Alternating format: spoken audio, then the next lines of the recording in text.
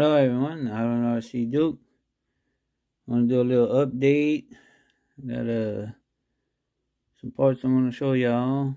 Some little stash I had there for my nitros and a mod I did for the C14 for the 2-speed transmission. And a friend asked me to show how I did it, so but yeah, I ain't got much done. Went on a little camping trip. I just chilled out, kind of fished a little bit, but still sore from falling down the stairs. My back's still bruised up, but I'm getting ready to start doing some painting. There's the parts for the MilkTrike right there. So I'll get that done this week. So that's the MilkTrike. I ain't got much done on it, but the update on it. This is the parts on the show. A little stash that I got there. That's for the S-Max and broken parts that was on it. When I got it, the front end piece, the little guard, that was broken already.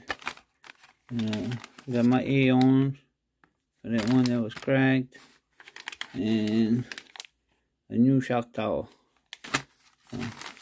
There's some little cheap parts. They don't cost much. Few dollars for each one.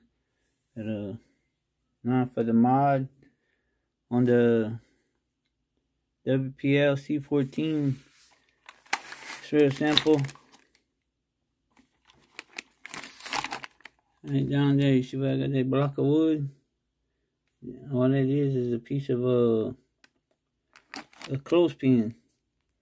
All I did is I cut it and I shaped it to fit in there. And it don't interfere with the link. That's why you see it, it's shaped at an angle. And I glued it in place. And what it does, when it would shift, when you shift it, this piece right here, the top piece with the servo on it, it'd have flex, and it would bend towards the chassis this way. And a lot of them would say they would lose they just want to jump out of gear. But do that little mod and it helps out right there. It takes that flex out of that plastic like that. And that's all it is. You do it like you want with anything. This little piece of wood is solid and it's light. And all I did was glue it in place right there to the chassis. And it keeps that flex out of that. When it shifts, it won't let it flex. So it keeps it in gear.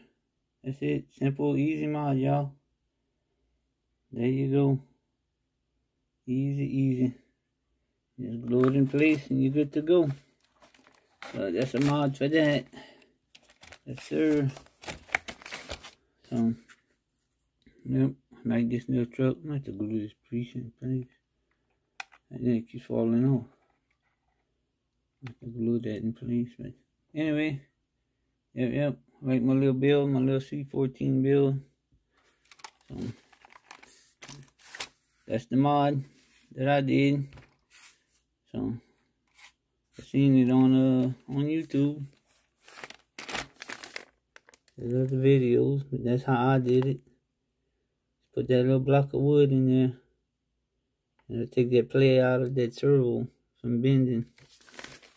So, simple, easy fix. Got a clothes hanger. Cut you a piece of wood. Put it in there. You're good to go. So that's the update on the C14. The mod. If y'all want to do that mod. And a little update on my MilkTrike. And that's the color I'm going to be painting it purple. I'll try to do it like that. So, alright, y'all. That's all I got. I'm gonna have my little MilkTrike built by the end of the week. I'm gonna try to anyway. I'm back with giving me trouble. But put these parts on soon. My little S-Max. Yep. So everybody have a safe and blessed day. I don't know what she do. I hope.